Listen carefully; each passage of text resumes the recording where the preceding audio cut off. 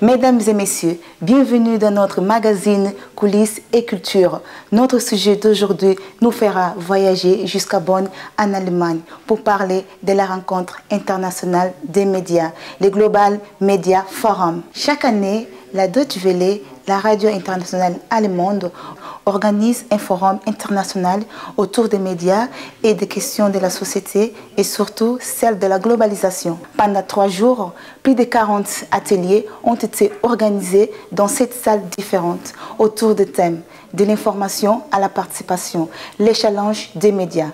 Voici notre premier reportage, les médias traditionnels et les réseaux sociaux.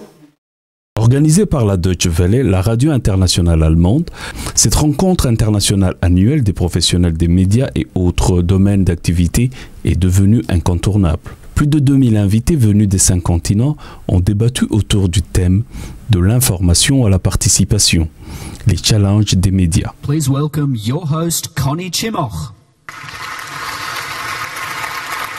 Wonderful. Good morning, ladies and gentlemen. It's wonderful that you found the way to Bonn, the home of the Deutsche Welle. Okay, fine, there's also a home in Berlin.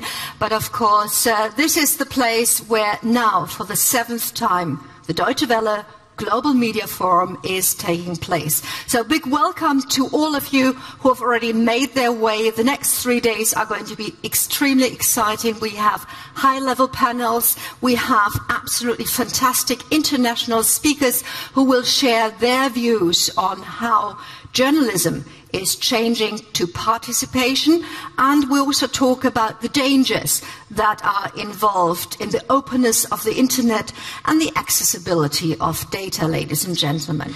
Now, ladies and gentlemen, it's a great pleasure for me to open up the floor to the Director General of the Deutsche Welle, Peter Limburg. Ladies and gentlemen, from information to participation, challenges for the media is the theme of this year's Global Media Forum. The conference draws people from the fields of media, politics, business, culture, development, cooperation, and academia.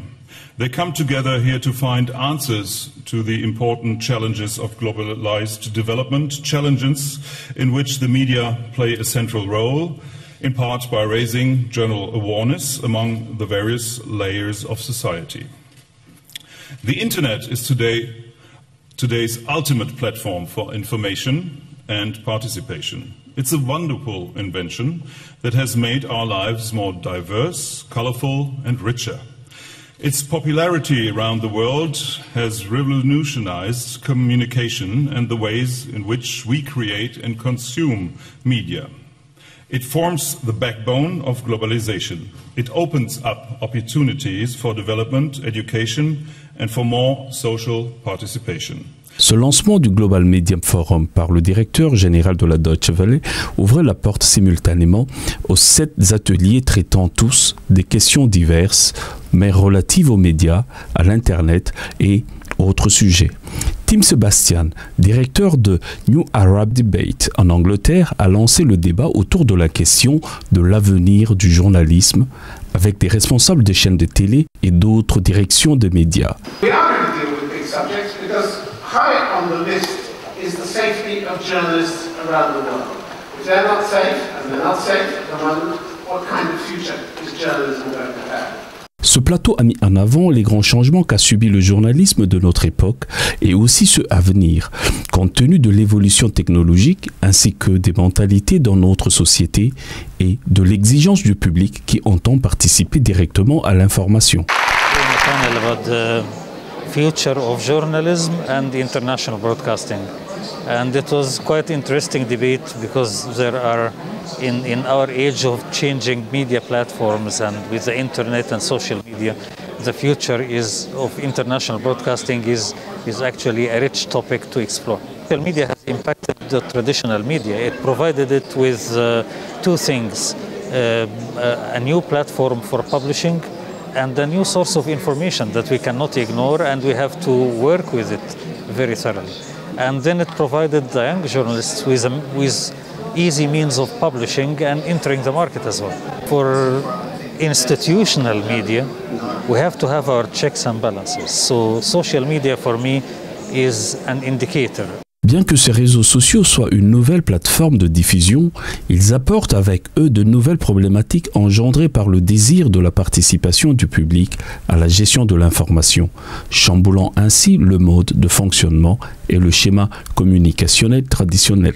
In Indonesia, almost everyone use internet and mobile, so the user is really a lot, and we use it also for social movement, political movement, and also we use it also for solving the problems in the disaster areas. We used social media in our website. In both, we take news from Facebook and Twitter, and gives our links to Facebook and Twitter users to increase our rank on Alexa. On n'a pas insisté sur le fait que les réseaux sociaux peuvent être aussi des couteaux à double tranchant. Dans ce fait qu'on peut diffuser des rumeurs, et ces rumeurs, s'ils ne sont pas gérées dans une phase d'enquête pour pouvoir donner de l'information qui peut apporter quelque chose de positif ou quelque chose d'information ou quelque chose de constructif à la population, cet Internet ne servira que d'Internet tueur, je peux dire. Parce que certains suivent l'Internet tous les jours. Et certains croient que les infos diffusées par Internet, c'est la vérité même.